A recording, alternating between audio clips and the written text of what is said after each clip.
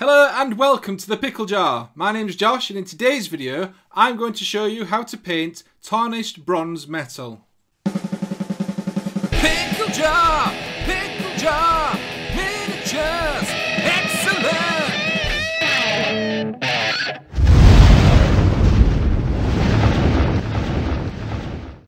Hi guys and welcome back to another painting tutorial here on the Pickle Jar. Now all being well, plenty of you guys will have picked up your Indomitus box today. If you're watching this in the future, then... And you will be excited to paint some of the new Necron models inside. Now, if you've been following the videos here on the Pickle Jar, you will have seen the last couple of videos I've done have both been on Necron Immortals. I did the full Let's Paint video and then I did a tutorial last week on how to paint the Gauss rods. If you missed both of those, the links will be in the top right hand corner right about now. Now, here we've got another tutorial for you this week for the bronze armour look, the sort of tarnished, worn bronze look. There are new paints from Games Workshop which are supposed to help you achieve this look, and I will have a full review and tutorial on all the new paints that they're releasing out in the next week or so. But for now, this is how I've been painting the bronze look on my own Immortals. Just want to say before we get started that if you are enjoying the content that we're putting out here on the Pickle Jar, be sure to leave a like and a comment down below letting me know your thoughts on the videos. And if you're new, please consider subscribing so you can keep up to date with all the content that we release in the future. With that shameless promotion out of the way, here we go with the tutorial.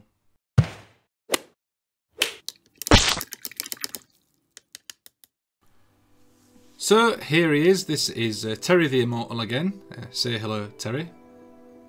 Hey up! And today he's having his armour painted. So the first step for painting the tarnished bronze armour is to give the entire model a coat of lead belcher. Now I'm just putting this on with a very heavy dry brush. You can paint it on with a normal brush if you want to, but this is the fastest way. And doing it this way as well leaves some of the areas in the primed black colour so that it adds some nice shadow and some slight colour variation later on once we apply further dry brushes and washes, which adds to the sort of tarnished, unkept look.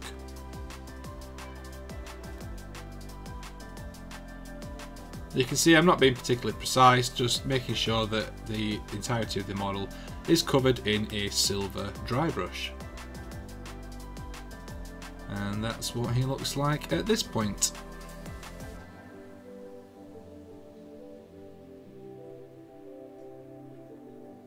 Once that is all on and dry, it's then time to start on the second layer of dry brushing, which is using a mix of Balthazar Gold and some of the lead belch that you've just had from the previous layer. You want to mix these together and then very lightly, a very light dry brush, go over all the panels.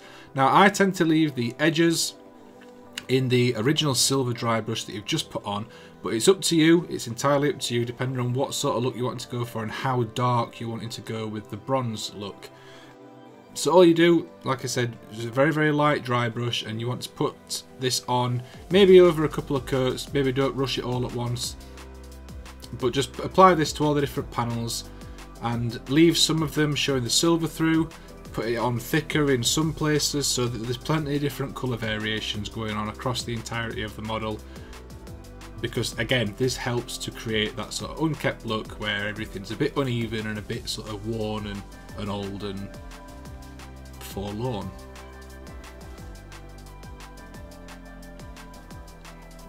The final step is just to apply some Agrax Earthshade to certain areas just to darken them down slightly, again to add some final changes in colour.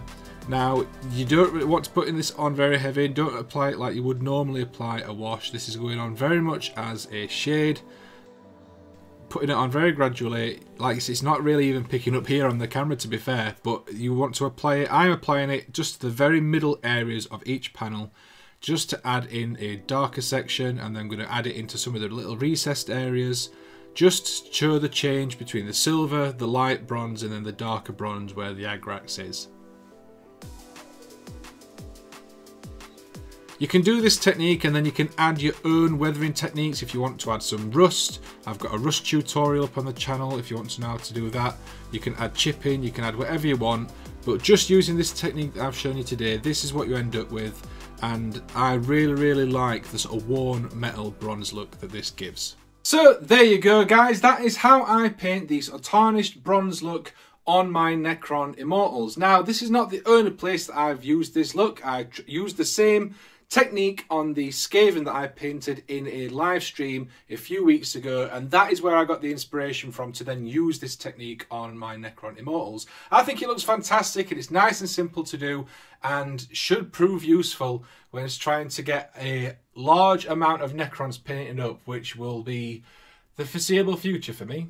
I hope you enjoyed the video. If you did, be sure to leave a like and a comment down below, let me know your thoughts. And if you're new, please consider subscribing so you can keep up to date with all the content released in the future. Don't forget you can catch us every Wednesday evening here on the Pickle Jar, where we do a live stream. And you can help pick the model that we paint in that live stream by voting on the poll over on our Facebook page when that goes out every Monday, sometimes Tuesdays. You can also reach us on Twitter and Instagram. The links for all our social media accounts are down below in the description, as are the links for the Chilling Wargamers YouTube channel. I am a part of the Chilling Wargamers. The Pickle Jar are a part of the Chilling Wargamers network. We do a live stream every Thursday evening where we talk about different topics within the wargaming community, and they release new videos every week, so head on over there using the link and join us in one of our live streams.